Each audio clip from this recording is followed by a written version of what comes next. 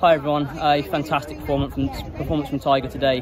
From the minute we jumped off, he was really relaxed. You know, he travelled quite strongly the last day, but he got into a lovely rhythm. He jumped perfectly for the first circuit. We got to ditch the first time. He had a bit of a look at that and was possibly a bit slow, but he was just a novice first time. He jumped it brilliantly the next time round. There was no concerns. He was never doing anything stupid, and he's jumped foot perfect the whole way round. We've put a lot of work into him, obviously, but it's paid off, and what a great performance from him. I got there too soon, but only because he jumped there, which we never thought we would have said 2 years ago. So a great performance. Nice to see him hit the line running, and hopefully we can smuggle him into a race further down the line and we can hold on to him a bit longer. But great run, and hopefully we can progress chasing now again with him. Thank you very much.